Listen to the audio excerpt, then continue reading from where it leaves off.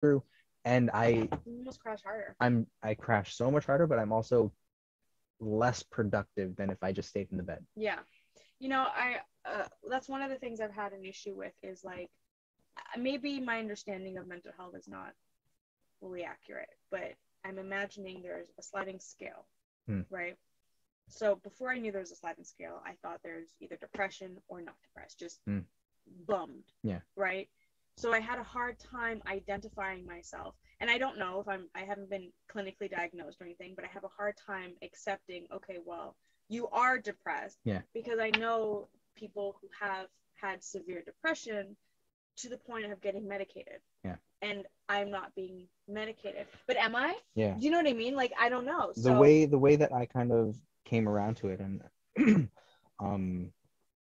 not to saying acting is the way to go, but like there's so many different ways, but it's through acting that I kind of came to that realization where, and tied it into depression, where there aren't no levels of depression, where depression is just you are depression. Or you are not. Yeah.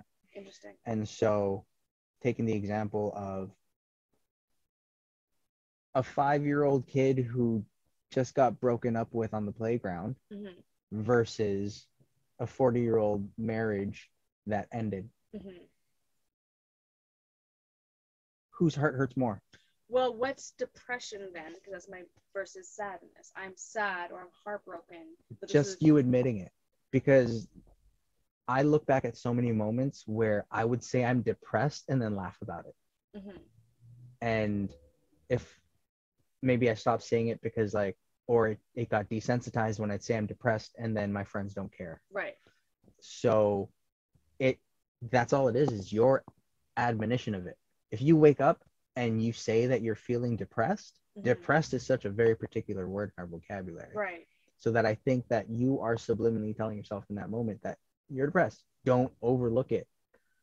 Interesting. Yeah. See, I took it more as like, you know. And then this is where like society has done their job of ranking it by making it clinical. Clinical is very subjective. Right. Because even around the world where there's different ways people practice medicine. So to say somebody's clinically depressed, so does that mean you're now eliminating what it means to just be depressed? No, I took depression to be like more long-term severe sadness, deep sadness, or not just sadness, but like whatever. But this is the thing you also have to understand. Depression isn't sadness. Depression is trauma. Depression is yourself getting beat up. Sadness is an emotion because like when you're depressed and you fake it, you're still depressed. Depression's not an emotion, is what you're saying. Yeah. Okay, that clarifies. But it translates through your emotions. Right. But depression is your body literally telling you something. Oof. So is trauma depression? Trauma creates depression. Amongst other things. Yeah. Ooh, this is interesting. But like even that where whatever trauma creates, it's pulling you away from the real you, the person who can just let go of things. But like when you're traumatized, let's say it makes you angry instead of sad.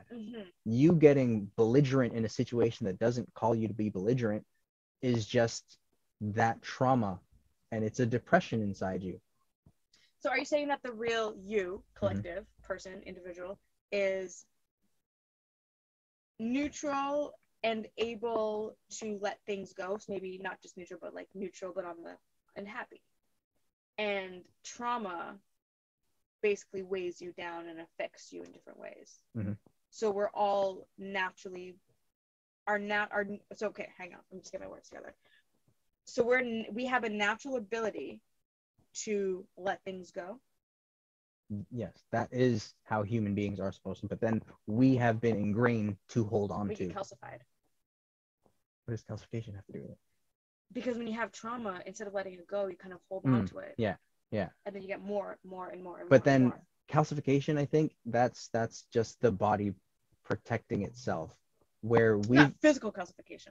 Yeah, okay. Emotionally. Yeah. But then like for you to grab onto things and not let go is a choice. That's not calcification. Oh, see, this is okay.